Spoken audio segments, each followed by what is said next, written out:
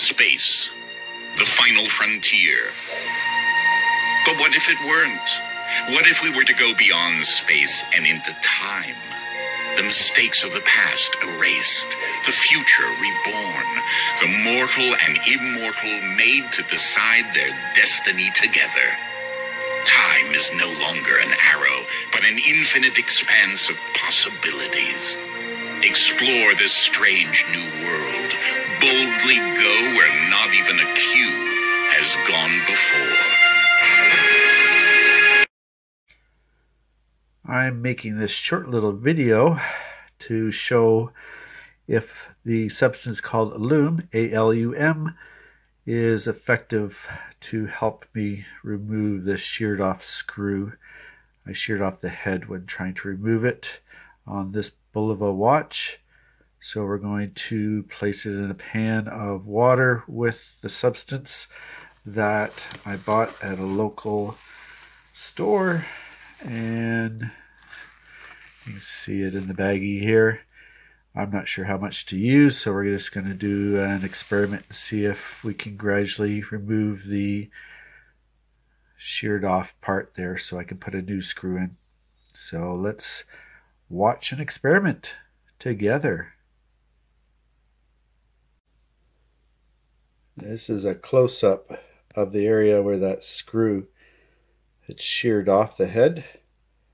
So we're going to gradually let the Alum work its way in there and hopefully remove that so I can put a new screw in. Unfortunately, this area here also, I can't get that screw out, so we're going to see what happens overall to this part. And with fingers crossed, it will work and we can continue the restoration of this Bulova. I've taken the stainless steel pot, added enough water to cover the part that has that sheared off screw, and I'm going to add some Alum. Now, could never find anybody so far that gives you an exact amount of how to use ratio of Alum per amount of water. So like I said, we're going to experiment and see if maybe these 2 tablespoons will do the trick. Obviously we want to concentrate it enough where it's going to do what it needs to do to that broken off screw. So, alright, let's just get it mixed up, dissolved in here, and then once I get it dissolved, we'll put it on the heat and allow it slowly, not a high heat, I'm just going to put it on a low heat so the water's warm, not boiling or anything like that. And we may even have to add more water because those 2 tablespoons and this little bit of water here, which I would say about is half a cup. I didn't actually measure it, sorry for that folks, but we will keep working this out here until we get something effective. Okay, so looks like we are about ready to try the heat now. Okay, now like cooking channel now all of a sudden, and looks like a lot of it has dissolved already, so we're probably getting the point of being saturated in here. Probably what we want is we want it to do what it needs to do. And let's put that on the heat and see what happens.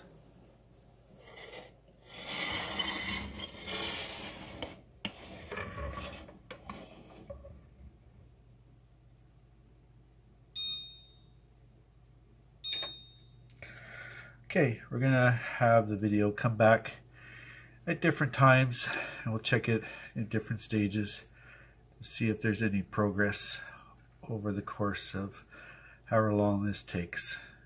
And hopefully this will help somebody else out there who may be in the same situation on their part.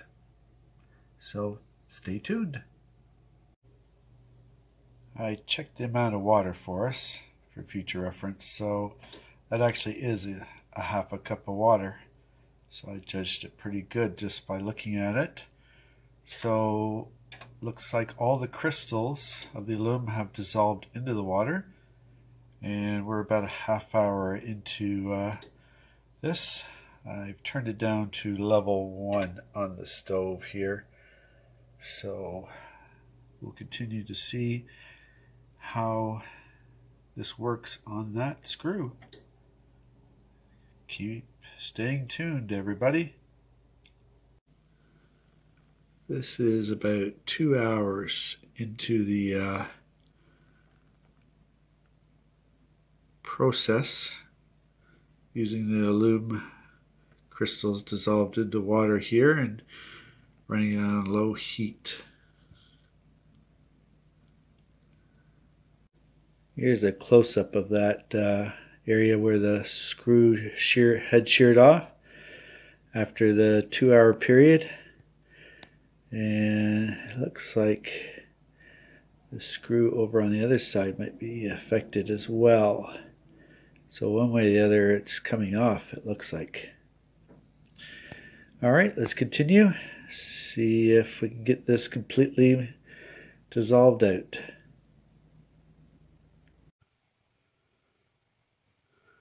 Hey, this is approximately 9 hours into the soaking in the alum liquid.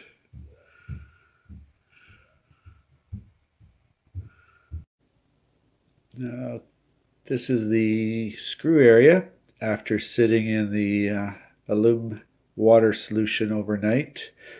I didn't run the heat on it. Didn't want to run the stove during the evening, so we'll put it back on the heat. It's starting to show signs of dissolving it. So hopefully by the end of today we will have a clear hole. So we'll continue on and see if we can get this all cleared out. And after a full 24 hours roughly soaking this part in that alum with the water, we have success, and I was able to poke a needle straight through that hole there. So the remainder of that screw is now dissolved, and we'll clean out the hole, and hopefully the new screw will fit and we can finish this movement. So the whole question is, does alum work with removing a sheared off screw? The answer is yes, it will. And if anybody else finds this video helpful, I wouldn't mind if you make your comments, like, or even subscribe, and we'll continue on with more videos like this. Okay, thanks for watching. One thing to note about alum, and when you're doing this with a part to remove the screw, just be sure anything you leave on the part, if you're not sure if it's stainless steel or not, and you can get it off, I would suggest you do it. Because if you look at this area here, that spring or whatever the function of that little tab was on the other end there, was definitely not stainless steel.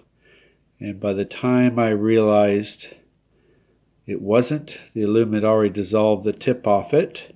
So this stuff does work very good at dissolving metal that is not stainless steel. So just one thing to note, learn from others' mistakes so you don't make it, because that's how we go on to other successes. So Removing a sheared off screw will work with Alum, but make sure everything on the part is stainless steel. Okay, thanks again.